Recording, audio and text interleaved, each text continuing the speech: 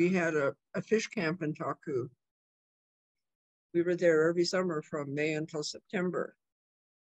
The way we lived was a complete subsistence lifestyle.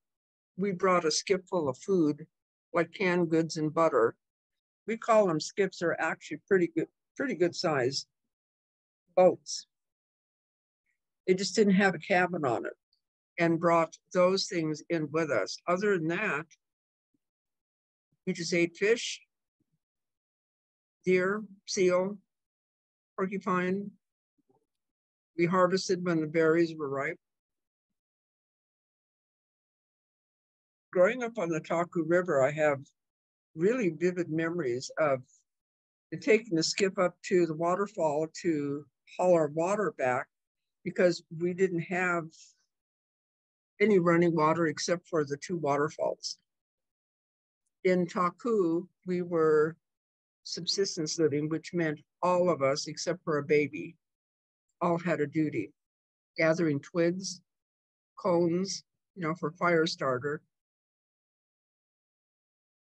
We all had to know how to chop wood. We had to know how to use a gun and knives and mend a net. What my parents did was they built a canvas tent. It was a wall tent.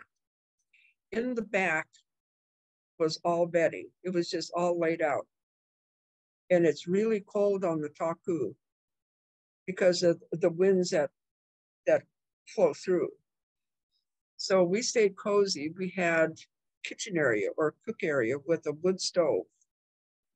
Taku Kwan at one time had many houses, Tlingit style longhouses. Ours was up beyond the Taku Lodge, up on the cliffs. Our grandmother took us to show us where all of the longhouses were. It wasn't just one. It wasn't just for a family. It was for the clan. We never did see an active village in Taku, because at the turn of the century, Chief Nyatlahash brought the people to Juneau, specifically to Douglas Island.